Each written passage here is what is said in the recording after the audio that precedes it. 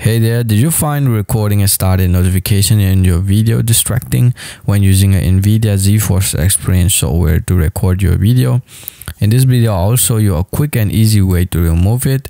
So let's get started. The first step is to open the GeForce Experience overlay by pressing the Alt+Z on your keyboard. Then click on the setting icon in the top right corner and scroll down a little bit and you will see this notification section and click on it.